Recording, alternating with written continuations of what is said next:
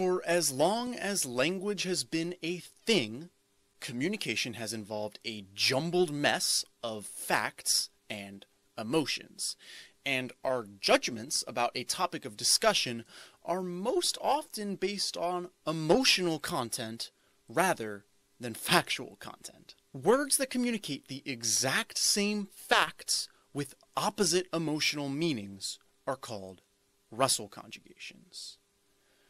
Most people don't know that they exist, but we all know that being steadfast is a good thing and being stubborn is a bad thing, even though these synonyms refer to the exact same thing.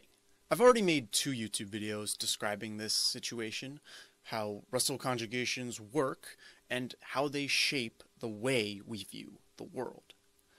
I recommend watching them if you want a deeper description of the topic. AI can both aggravate and illuminate the use of this rhetorical technique. Large language models can automatically generate arguments in favor of anything, using persuasive tools like Russell conjugations to muddy the waters of reality. However, trained properly, they can also find uses of Russell conjugations in the real world and illuminate their other sides. Today, I'm announcing that a beta version of the Russell conjugation Illuminator is available for public use. RussellConjugations.com uses a fine-tuned ChatGPT model to identify uses of Russell conjugations in pasted text and automatically generate their emotionally different synonyms.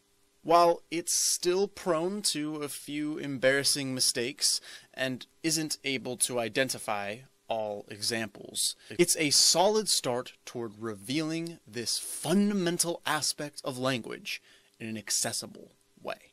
You can try it out in the link in the description. I currently have no way of monetizing this website, and maintaining the tool costs money, so IP addresses are limited to making 15 requests a day. Once more improvements have been made, it will have a lot more valuable use cases, and at that point I might start considering more monetization options. For now, the current AI is available online as a proof of concept, and I hope you'll find it valuable and interesting. There are still many improvements that need to be made.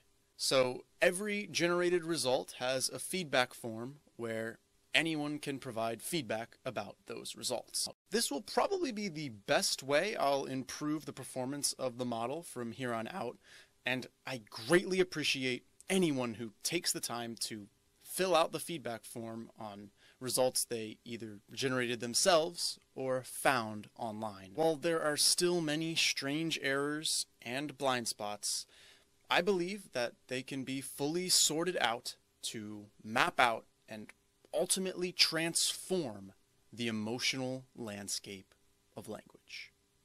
Thank you, and always remember to reach for the stars.